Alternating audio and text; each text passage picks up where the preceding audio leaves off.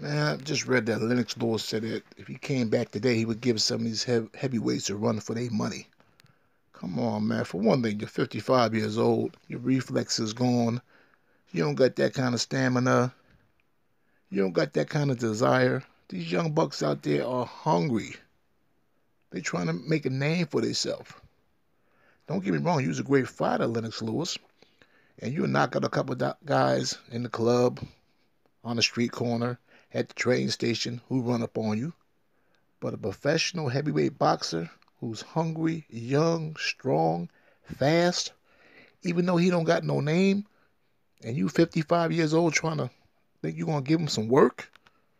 Nah, man, it ain't gonna happen. Just stay in the booth, keep making your money, keep talking these fights on TV and on pay-per-view.